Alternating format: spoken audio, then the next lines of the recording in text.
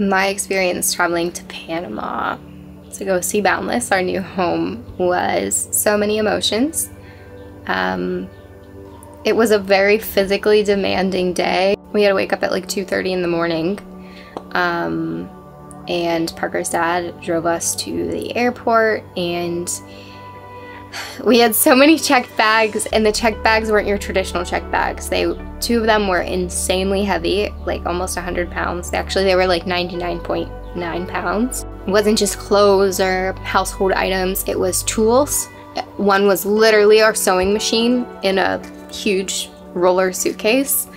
And the person at the front desk of the Delta Airlines baggage check was just baffled at what the heck we were doing. I don't know if I've ever seen the Pittsburgh airport so busy that early in the morning. I mean, it was wild. But I've traveled in that airport quite a bit, and I was able to get us through the alternate security checkpoint, which was great. And so we finally, you know, were able to board our plane, and we had a layover in Atlanta. And then we boarded our plane in Atlanta to Panama. Through that whole time, I was just I wanted to make sure that our baggage got there okay. But also kind of hoping they got lost because they were so heavy and we were gonna have to take them through customs in Panama. I just wanted to kind of get to the point of the day where we were in the taxi on the way to the marina. So cue landing in Panama safely. All of our bags, we got through immigration, all of our bags were in fact there. We had to get 2 luggage carts, and we were going through customs in the early afternoon, mid-afternoon.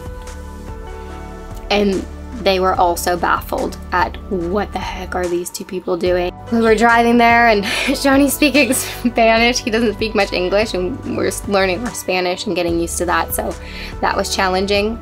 Bless Parker's soul, he was in the front seat, so he had like the main interaction. But finally we got to Shelter Bay, and then we had to find dock carts, and we got 1 dock cart, and Parker had to run it down to the boat, then run it back to get me where I was waiting with the rest of our luggage. We finally got all our bags on Boundless though, and that was the moment where we could just breathe.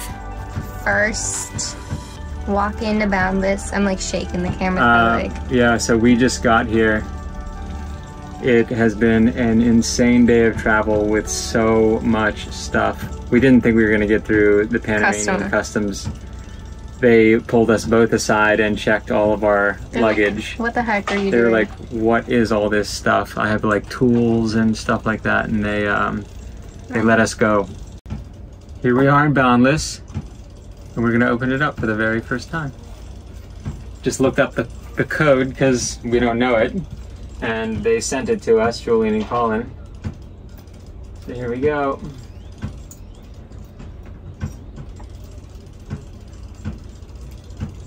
Think it'll work? Oh boy. We own a Passport 42.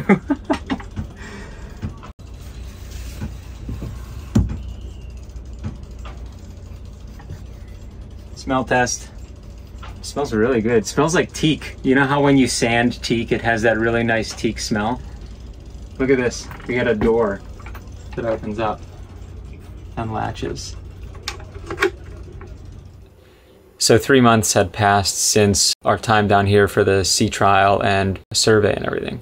So walking up to Boundless this time was influenced more by exhaustion than anything. I was very tired. I was really blown away by the scale of this boat and the magnificence of it. Now, you know, she was all covered up with canvas in storage mode when we got here. We didn't even know the codes. We were looking up notes from Julian and Colin on our phone. It definitely felt very foreign, like we were kind of walking onto someone else's boat.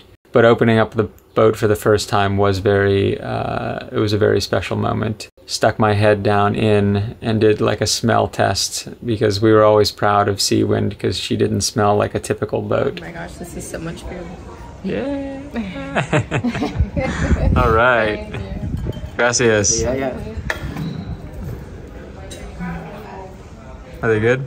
Hot. First meal in Shelter Bay. Cheers. Oh, yeah, hot. You needed fries. This is like our comfort food. This is like our first meal today. We had like 3 water bars. And some almonds and that quinoa salad at like 7 a.m. While everyone else was eating Arby's. So now I get fries and fish tacos. We just turned the Seacocks on to flush the toilet because we're probably gonna have to pee throughout the night. Oh God, it smells so bad in there. The toilet has sat and it got real funky in the bowl. I'll show you. Oh God. Oh, it smells so bad. Here, I'm gonna try and pour some vinegar in it. Oh. I need something to scrub that. I don't know if they didn't have a scrub brush under the sink.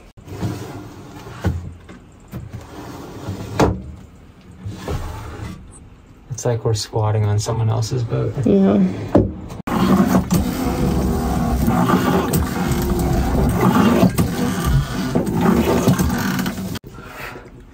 You come out here and get some air?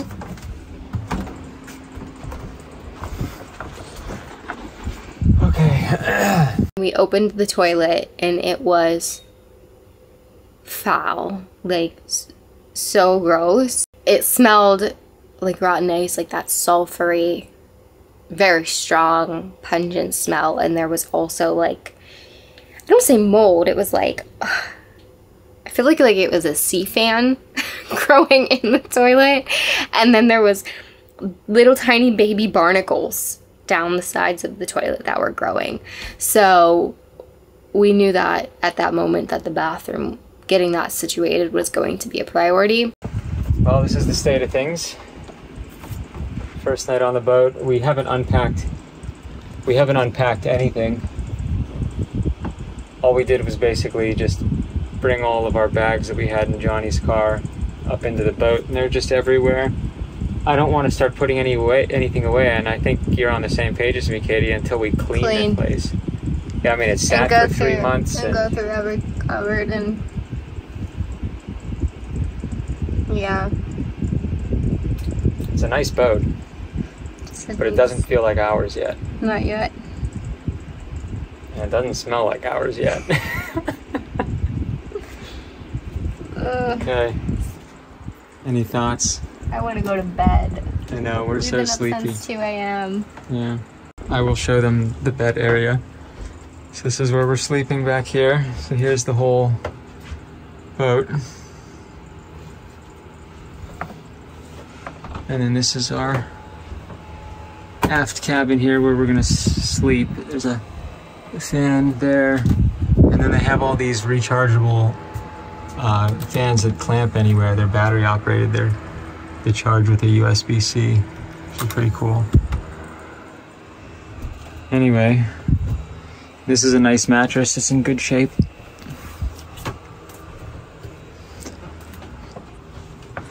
All right. Night number 1. Come here and smile with me. Why do we have to smile? It's sweaty. We'll see you tomorrow.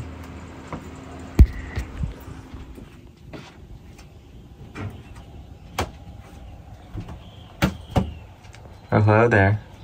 Oh, hello. It's our first sleep. Give the people the rundown. Yesterday was kind of like a whirlwind. Obviously, we traveled and then we got here and it was so we just aren't used to, we've been at home in Pennsylvania, you know, so the humidity and the heat is like hit you and smack you in the face. Not just hit you, just like a smack across the face. So we finally got like our bags that we needed to bring inside in here, and then we have like a bunch of our tools and stuff in the cockpit, like those bags. We haven't even thought about the 7 boxes that the marina has right now.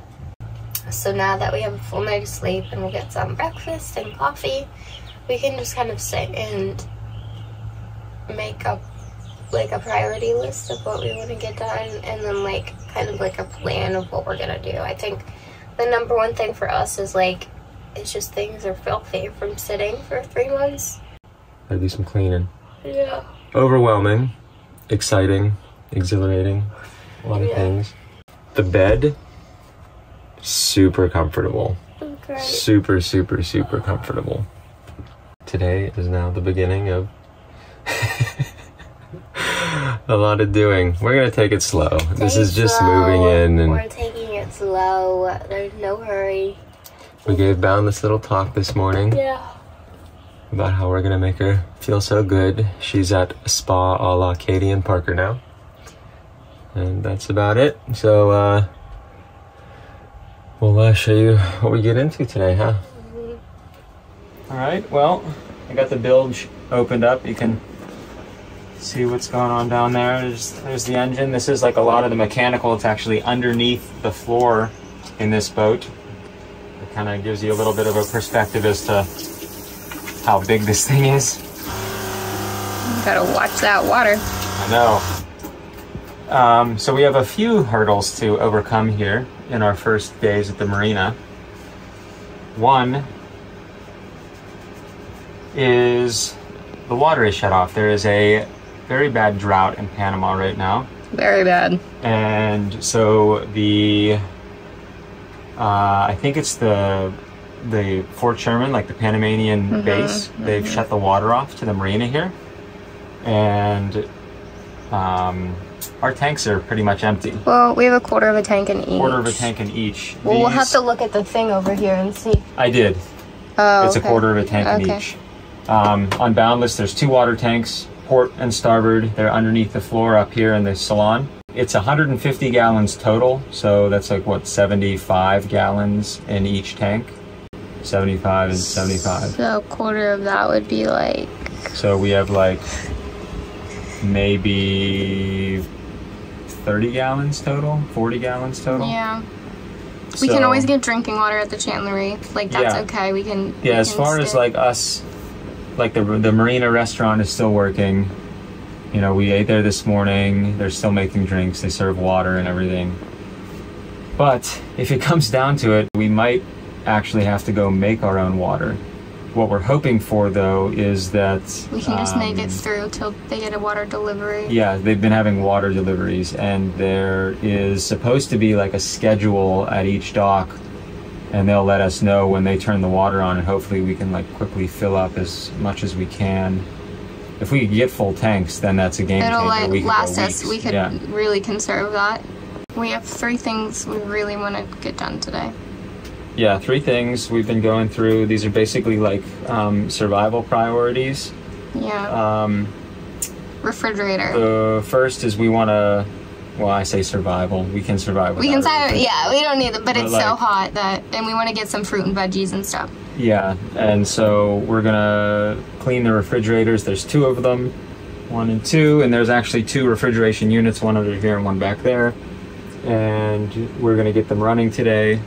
The battery system and the solar, we aren't plugged into the shore power at all. The cord isn't even plugged in, so we're just sitting completely like self-sufficient right now, and so far it seems like it's behaving just like Seawind. Yeah, it's good. We woke up, the batteries were at like 85%. We ran fans all night and everything, and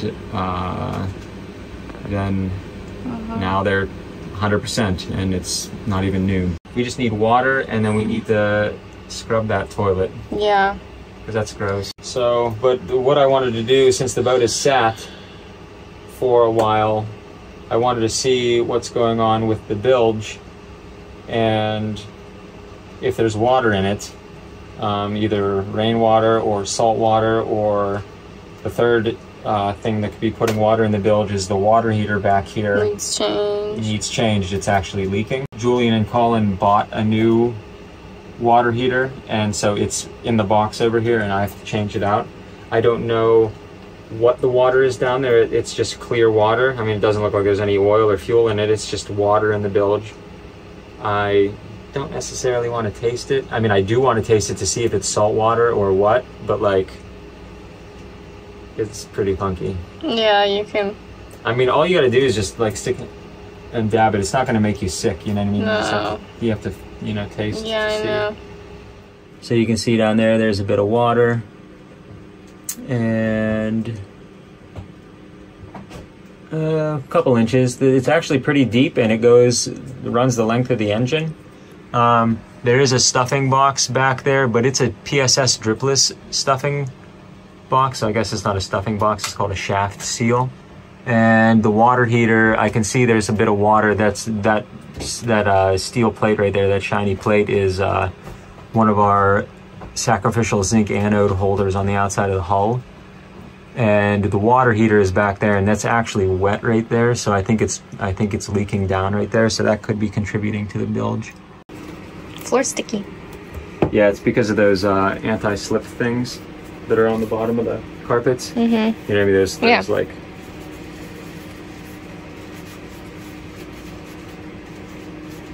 Alright, I gotta reach down here. I gotta dip this. Okay. Oh God. Okay, it's fresh water. That's good. Dude. But also bad because... Did you get me doing that? Yeah. It was on my face? Yeah. Okay. But also bad because fresh water is hot commodity. Precious right now. Precious. Okay, so here's bilge pump number 2. And this is bilge pump number 1. These are similar. So this says leave on auto. This was off when we got here, and I'm kind of glad because I'm aware of what was in the bilge now before.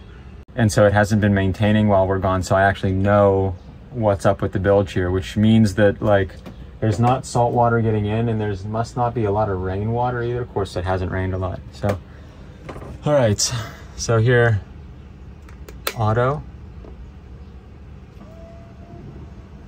Okay.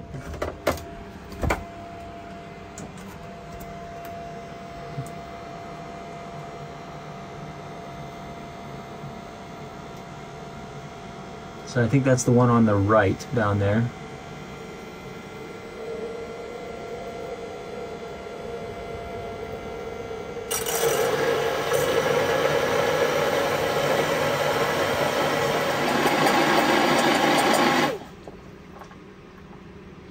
Okay.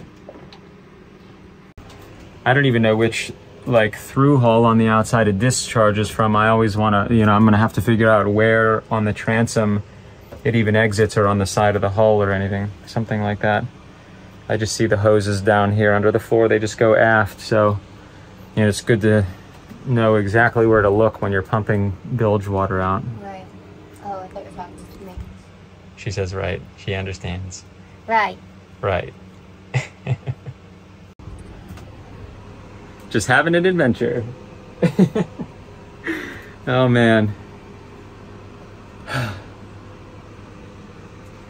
It feels so crazy to be on this boat. It still doesn't it feel like we're squatting?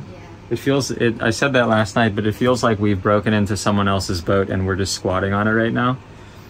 And like starting to fix things on someone else's boat. But she's in good shape. We're not gonna do like a tour right now or anything. This is more like a candid view into like, we just walked onto this boat. We have no idea how anything works, and we got to figure it out. And also, there's a water shortage. So, surprise.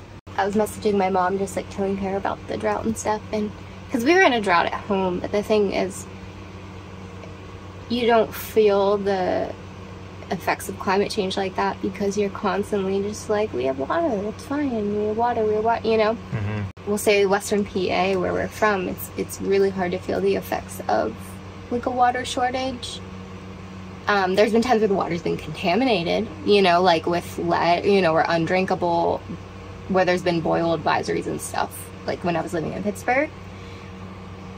So there's like water quality issues because of poor infrastructure. But as far as just like plain not having water, you know, where they're like, no, we haven't had water in 4 to 5 days, and they're trying to get another truck, you know, it's like it's just, I'm writing like a little post on Instagram just saying like, for the folks at home or people we know, if you're in a situation where you're not even thinking about water, like maybe just today, like practicing little water conservation techniques, like don't run the water when you brush your teeth. Don't run the water when in between doing the dishes, like when you need it. Don't leave it on while you're... Don't leave it on. Take a shower only as long as you need to take a shower.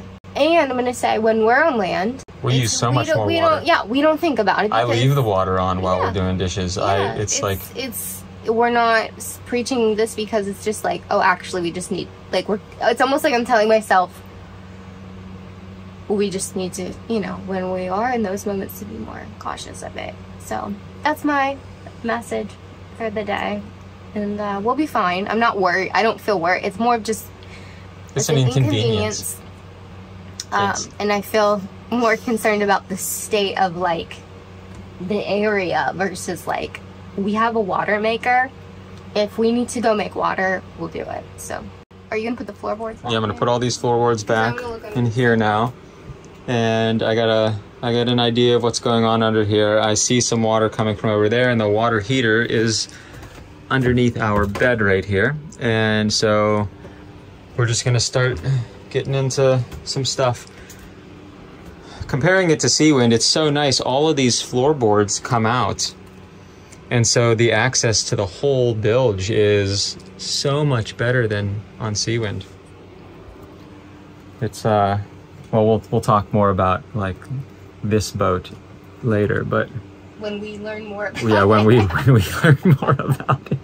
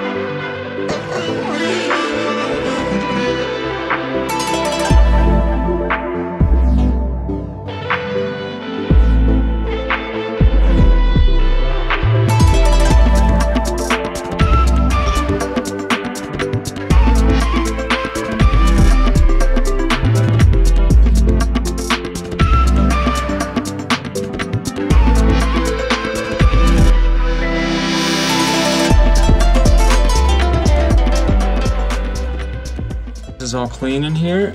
I cleaned all the way back to there's the sink drain through hull. All of that. All this is clean. Got all of our cleaning supplies here. There's a drinking water filter. These are the two sink drains. And then I took the two pieces of shelf out from right here. Yeah, this piece is broken right here. I'm gonna have to either make a new piece or fix this or something like that, but that'll be for a later date. So the philosophy that we have adopted for the first few days here is, well, you need a kitchen because everyone has to eat. So we're cleaning the whole kitchen first, and then Katie has been detailing the bathroom, which has gone really well. All right, back to the time lapse.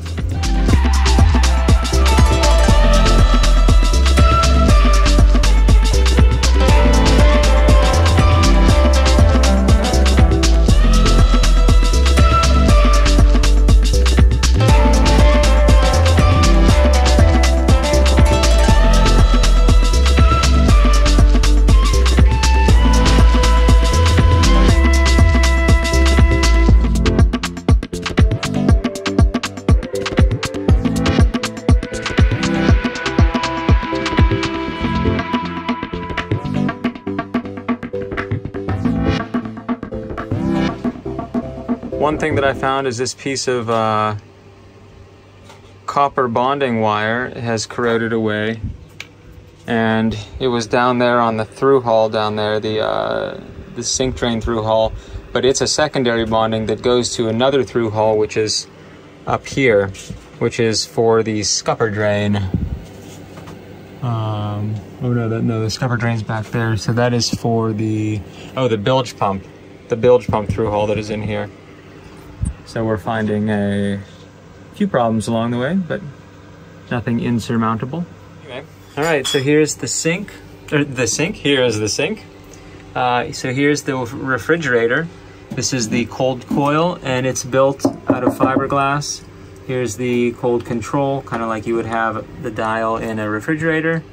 And it's 2 tiers, so this is a teak grate that doesn't come out because of the evaporator being in the way, but it's all right. I was able to clean it pretty well. All the walls are in really good shape. And then down here we have this door that swings shut. This thing this is a little loose right here. This needs to be tended to a bit to make this work a little better. You can see how that is loose.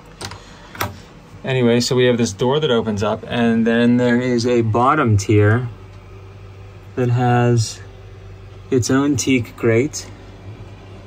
How cool. This here, the second box, is the second freezer, or the second refrigerator, or a freezer. And you can see it's also the same style fiberglass box, but they have foam that has been laid over the walls for extra insulation. It's okay, it's broken through the foil a little bit. Another teak grate, and then it just goes down, kind of contours to the hull. That's a curved surface down there. And another evaporator coil. They were chipping ice off and poked into the coil. These are the loops for the refrigerant to run through. Anyway, they had that brazed and fixed, and I guess it's been working fine since.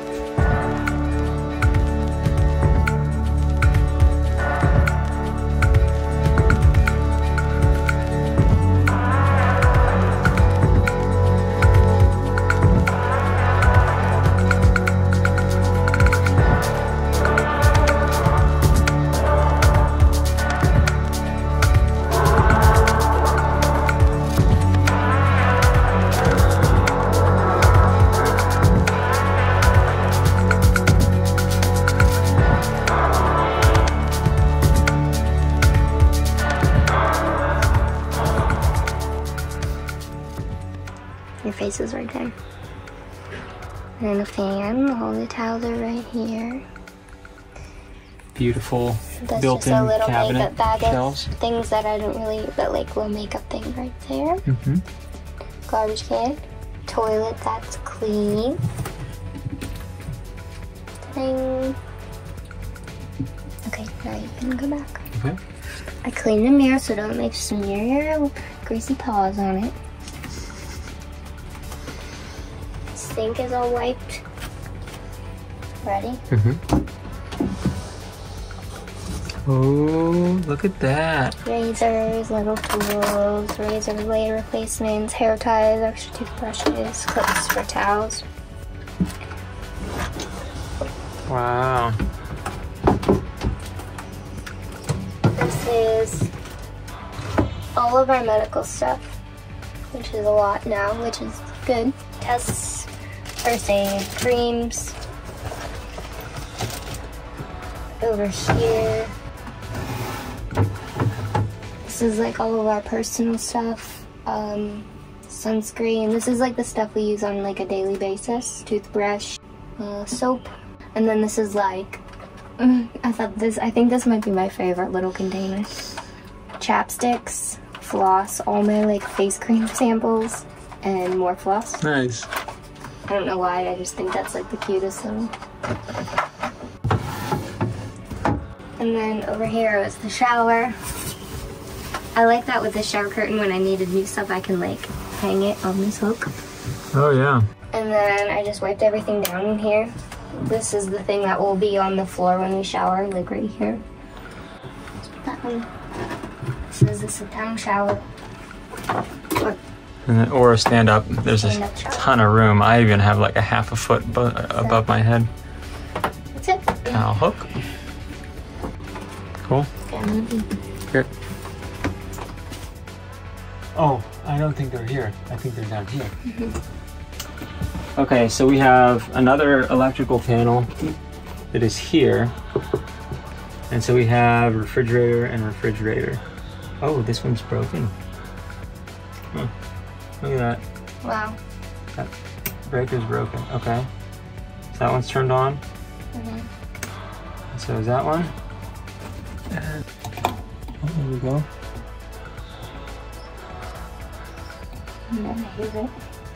I'm gonna turn it up. What does it go to 7?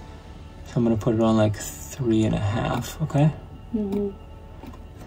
And then this one is also off. So, oh, there we go. I'm gonna turn it to 4 because they have a mark on 4. Okay. There you go. Compressor's running.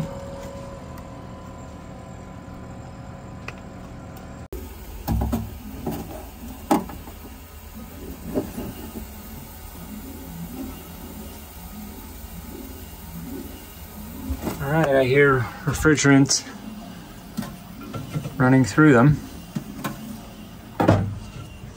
That hissing is it getting the liquid getting pushed through a really small orifice hole and flashing off into orifice? Yeah, it's called an orifice. I know, it does sound like an orifice. And it flashes off into a gas from a liquid, and that is actually what. Does this have to go back in there or no? I'm going to leave it off for right now. That's what does the cooling in a refrigerator or an air conditioner or anything. It pumps liquid refrigerant that the compressor has compressed into liquid from the vapor coming back, and it gets pushed through a really small orifice hole, and it flashes off inside those coils in the boxes, and the phase change from liquid to the gas is what does the cooling. Kind of like how when you're wet and you get out of a pool, then you start getting cold because the water is in liquid form on you and it starts evaporating off. And so that is basically the principle of refrigeration. So Katie just closed the 2 doors. Nice brass hinges with hooks on the walls to keep them up. That is a little bit of damage there, but that's just the Formica, that's okay.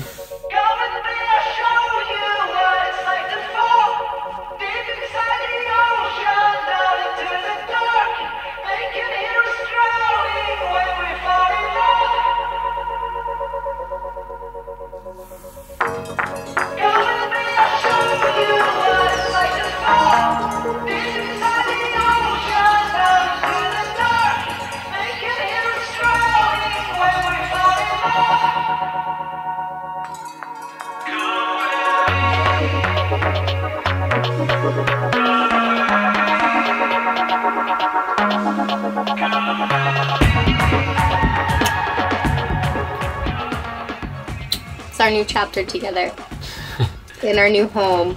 We bought a boat together that we just moved on to 3 weeks ago.